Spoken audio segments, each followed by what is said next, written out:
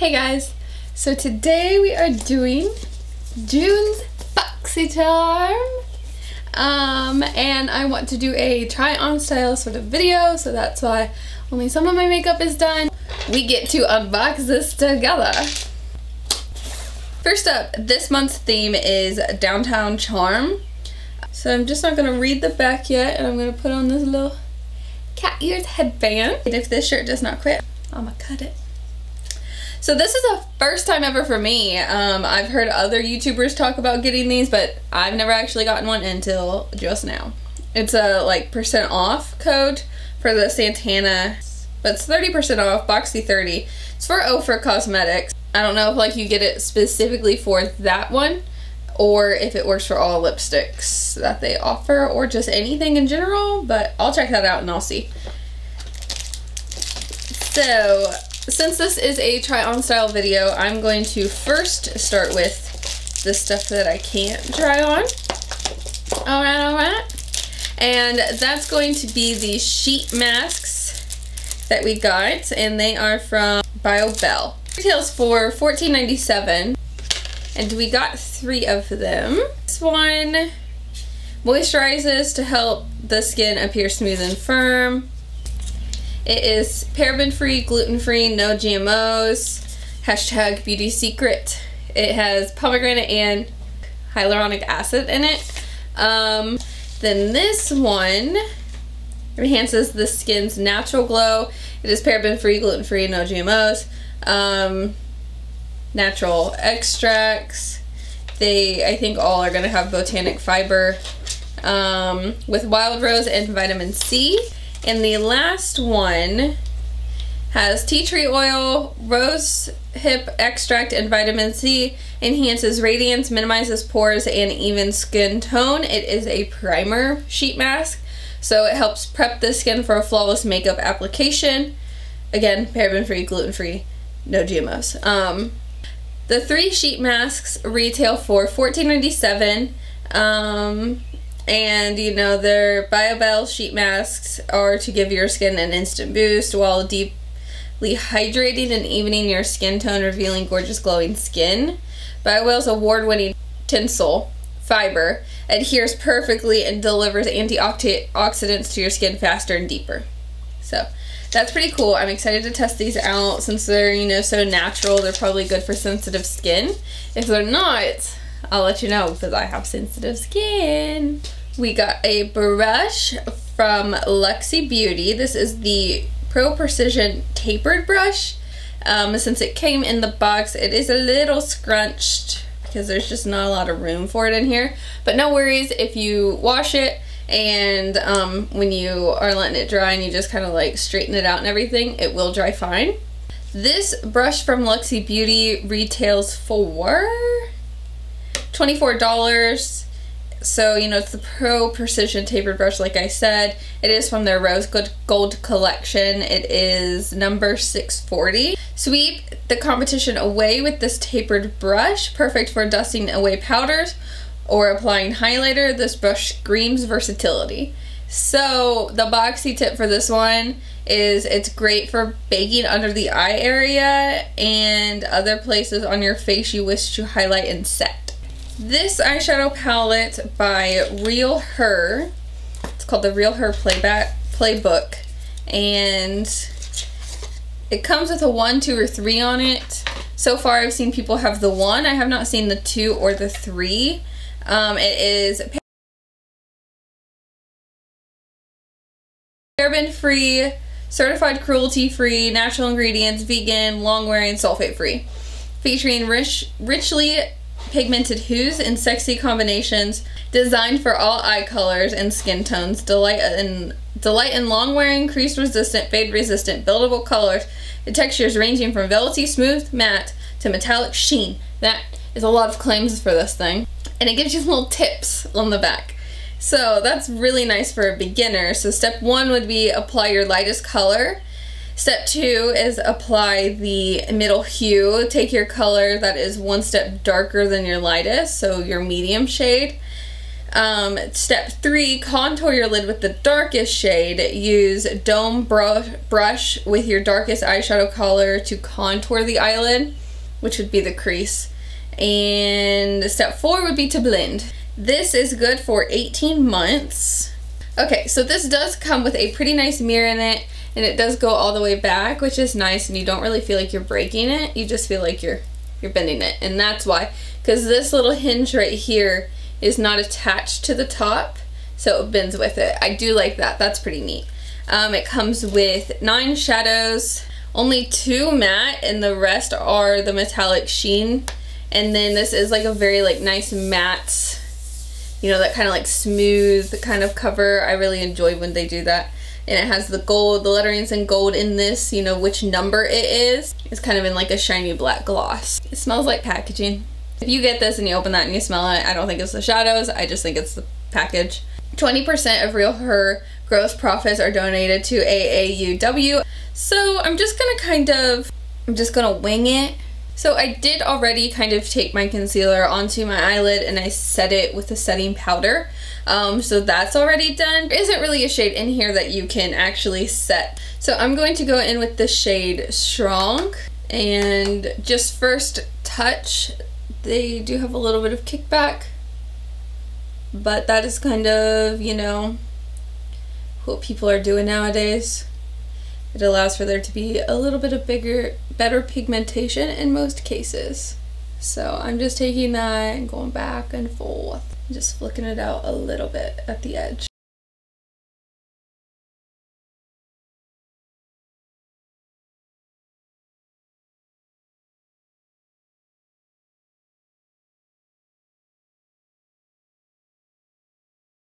So now I'm going to take a small little packer brush, wet that down with my Milani setting spray, take off some of the excess, and I'm going to go into the shade Creative,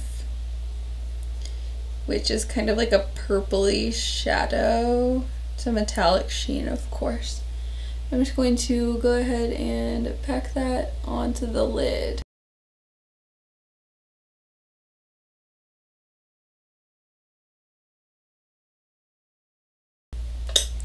And before that dries too much, I'm going to take, it's like a packer brush, but it's kind of like fanned out, so it's kind of like a blending brush too, and I'm going to take the shade Smart, and that had the most kick up. And I'm going to take that onto the corner, just to kind of deepen that corner a little bit and smoke it out, and then take it into the crease just a hair. That black is actually really nice, super pigmented. If you use it, 100% be careful, because it really did just like pack on the color. I wasn't expecting it to pack it up like that.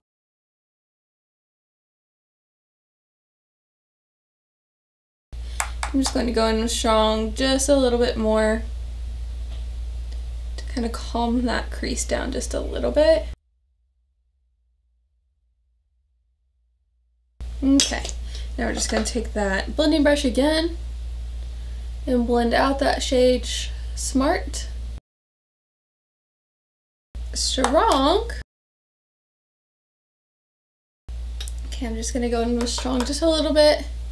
And it's just not quite even.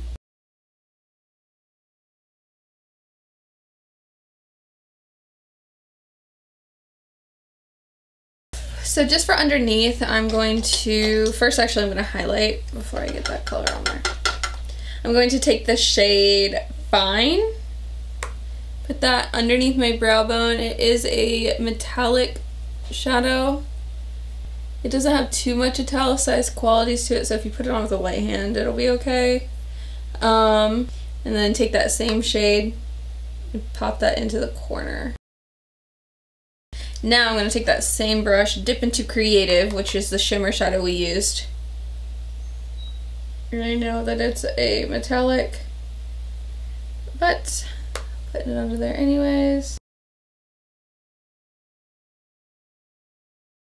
That didn't add too much, but it added a little bit of depth down there to kind of tie that look all together.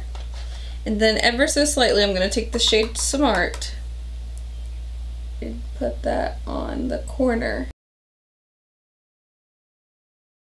Okay, so what I'm going to do now, clean that off and just buff that out.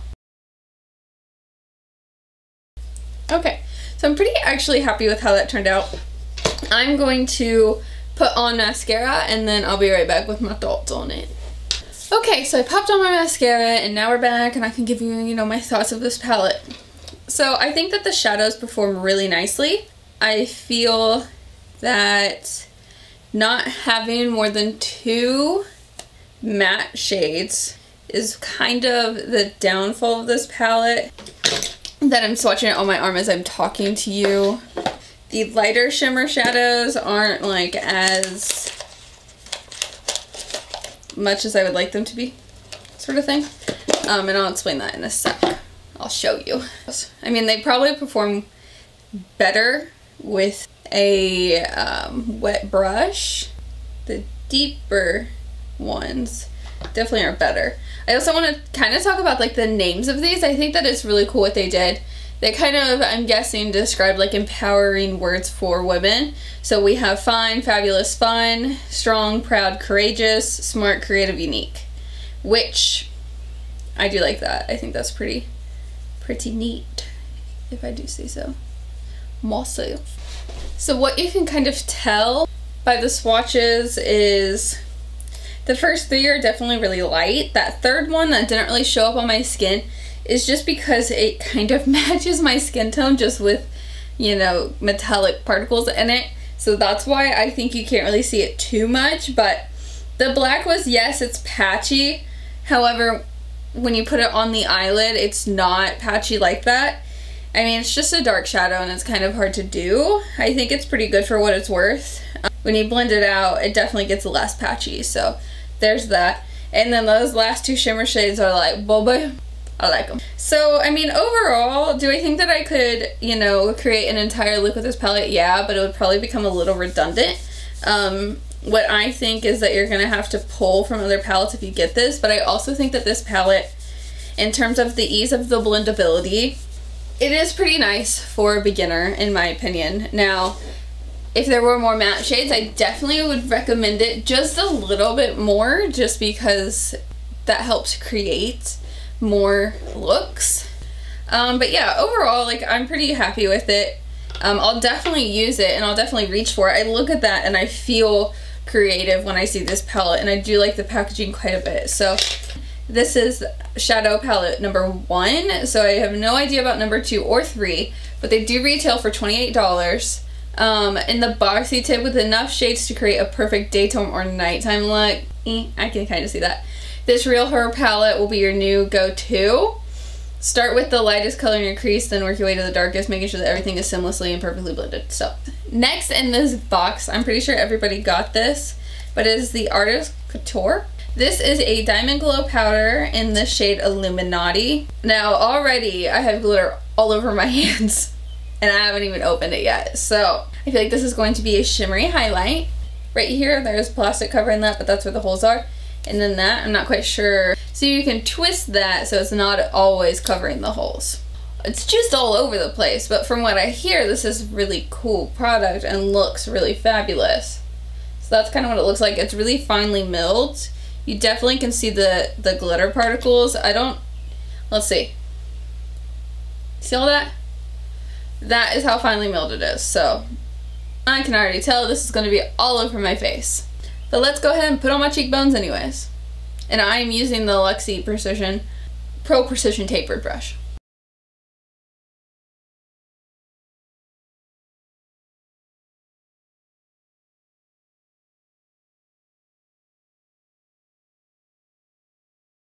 What I'm realizing with this product is a little goes a long way. It does have a slight gold hue to it, but it definitely looked like I had a stripe going on, so I had to blend it in. I think it's pretty. I think it definitely had more pow when I didn't use my finger just to blend it in. So like it seems like it's kind of like the highlighter that kind of like sits there and as soon as you touch it, it's gone sort of thing. But it is really pretty. So I think that that would be gorgeous for like flash photography or like the nighttime or something like that. Is it for everyday wear in my opinion? Probably not, just because of how finely milled it is. I definitely have glitter all over my face now. I have it just all over the place, but it is a good highlighter, so I will give them that. Now this retails for $26.99. This shimmering powder packs a high glow with a gorgeous sheen, suitable only for true glow getters. This all natural loose powder is finely milled for flawless application with versatility in use. It is suitable for light to dark skin tones. This product can be used on your face to highlight or on your eyes, lips, and body. You had me at body.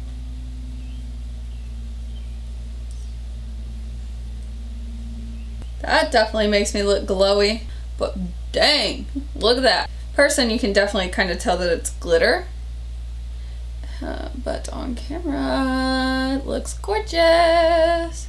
That's why it's gonna look gorgeous in flash photography.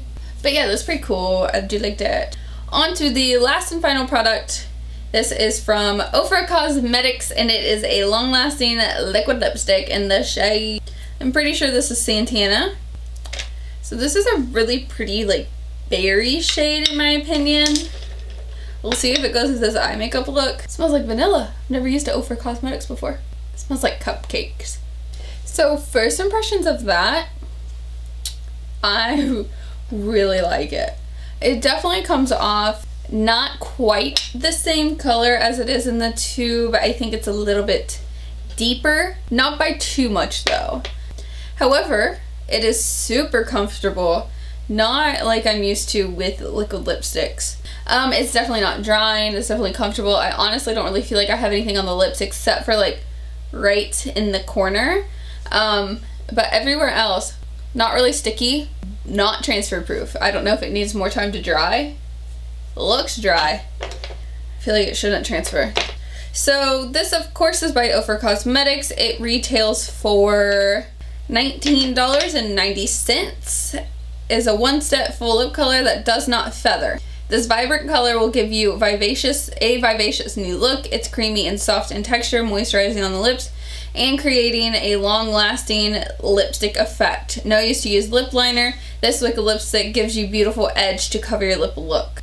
I will say, I do like the way that this applies. It doesn't pick up too much product where it like heavily puts it around the outside of your lips and then like makes it a little weird, and then it's hard for you to like even it out, in my opinion. I seem to have that problem with a lot of the applicators for my liquid lipstick, so if I'm not careful and actually like spreading it out, then I get caught up and I only had to dip one time into this. This is fully opaque, didn't have to do a second layer, definitely full coverage, and I like the way that it felt when it applied. Like you couldn't even tell that it was drying at all. It just felt creamy and comfortable, like it says. I'm going to do the math real quick, and by me I mean my calculator. $113.86. So that well covers the cost of this box. It's $21 a month. 3 of the things are more than the box, and then one of them is right dang near close. And so I mean, like, it pays for itself, and I think it's awesome. Out of all of the products, I liked every single one of them, and there's some that I even loved. I loved the liquid lipstick, and I love that brush, of course. I love Luxie brushes.